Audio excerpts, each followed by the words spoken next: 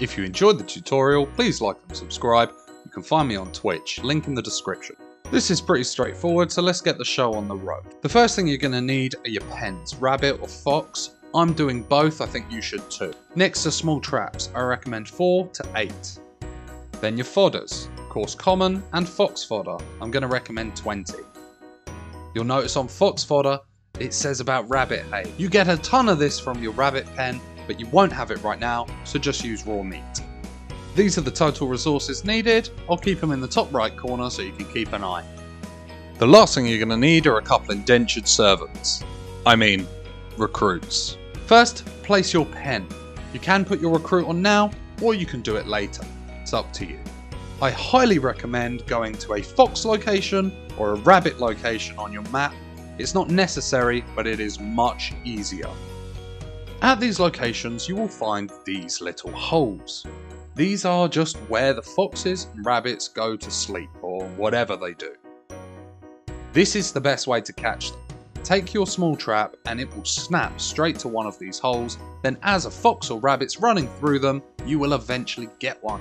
But if you're a mad lad and want to chase them in for some reason, you can do that as well. Just slap a trap down in front of them, and as you can see, foxes love jumping in these with a little chase.